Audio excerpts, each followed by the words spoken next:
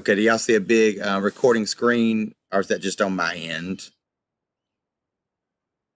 It's just on me. That's fine. I just really want to be in your where you can't see anything else.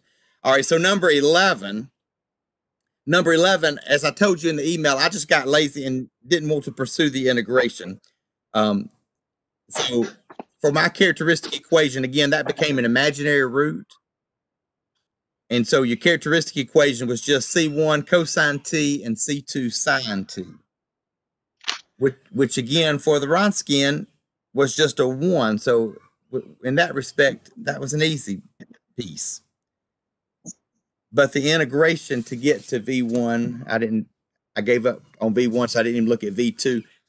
But V1, I have the integral of negative sine t, tangent squared t, and then all of that, of course, is over the 1. But you're integrating a negative sine times tangent.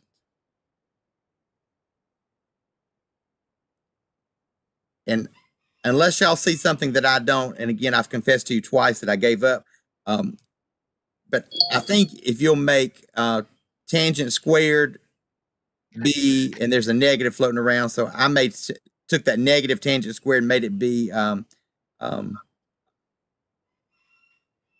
no, I guess I didn't. It's still the negative, still there. Secant squared minus 1 anyway.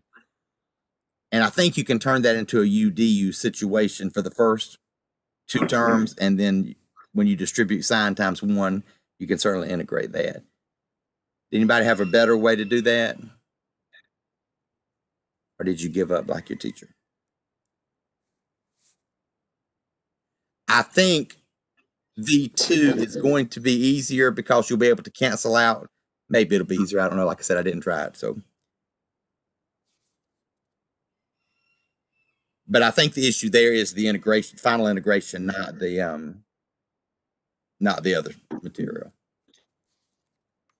All right. Comments about number 11?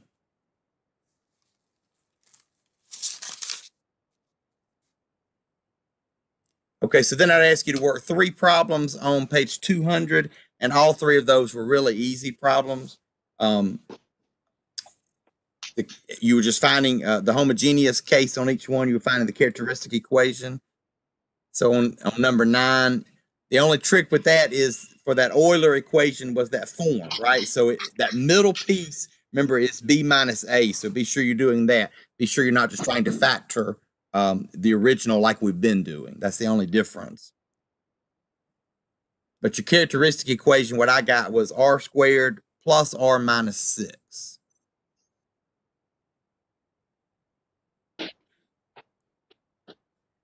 And I got 2 roots of -3 and +2.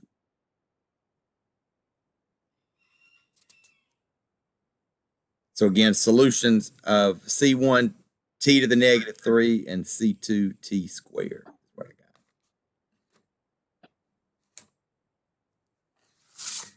got. All right, number 11. Again, number 9 should have been straightforward. Number 11 might have stumped you. Did anybody get a solution to 11 or find a way to attack that problem?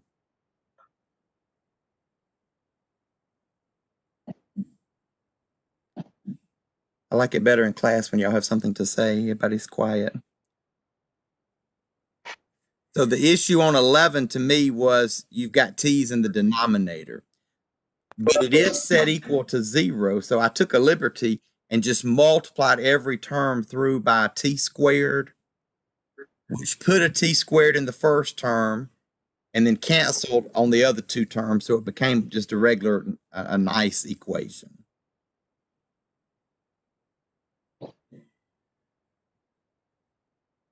So that might have caused you a little bit of problem. And then on number 13 was the other one I'd ask you to work. On 13, you got a repeating root.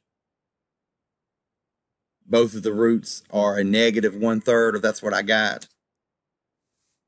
So you have a t to the -1/3 for 1 term. And then, we had to modify, didn't we, for that second term? So a natural log t times t to the -1/3 are solutions there. And we talked about those imaginary roots. If that happens, they get much more complicated, but I'll assume you're going to work this test and have your notes not too far away from you. I think that's a valid assumption. That's wrong. My work is wrong, or your cheating is wrong? Both. I think Vince is wrong. No, it is what it is, and we're tempering the coronavirus semester with grace and mercy for sure, or at least I am. So anyway, that's any other thoughts about the homework before we talk about the test?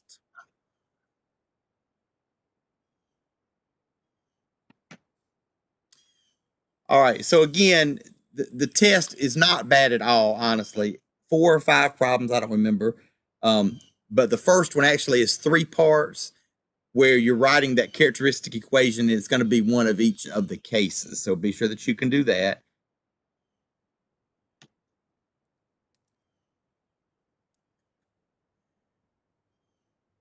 I'm reading the chat as we're talking. I'm purposely avoiding that, Tom. Yes, and always a sermon. Then you've got one problem with undetermined coefficients, and I've said that in the problem, that's what to use. Think about the kind of things that lend itself to those things where we can predict those derivatives. E to a power, a polynomial within reason, sine or cosine. Those are typical examples of using the method of undetermined coefficients. You've got one problem with variation of parameters, and you can solve that using whatever. You can do, you can solve the system of equations. You can use the Wronskian and the integration method. I don't care. You should get the same solution. And you've got the week to work on it. So, if it were me taking that test, I might try it a couple of different ways to be sure I'm getting the same solution as a check.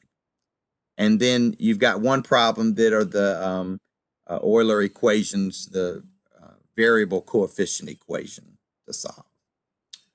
What questions do you have for me about the test?